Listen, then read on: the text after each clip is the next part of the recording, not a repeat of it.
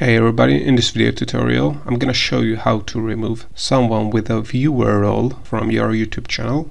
So if you want to remove someone with a viewer role from the YouTube channel, so viewer can basically view anything on your YouTube studio, analytics, comments, subtitles, but he or she cannot edit or change or delete or create new videos on your YouTube channel. But if you want to remove them from your YouTube channel, here's how to do it. First, open up YouTube Studio, so go to studio.youtube.com, sign in into your YouTube channel account. Then on the left, click on Settings and click on Permissions. And here you're going to see all of the users who have currently access to your YouTube channel. And as you can see, this guy has currently viewer access to the channel. And if I want to remove them from the channel, all I have to do is click on the down arrow, then select Remove Access, then click on Save. And then I might have to verify that it's really me who is trying to remove this person from the channel, which I can do via phone notification. And then there I can verify that it's me who's trying to remove this person.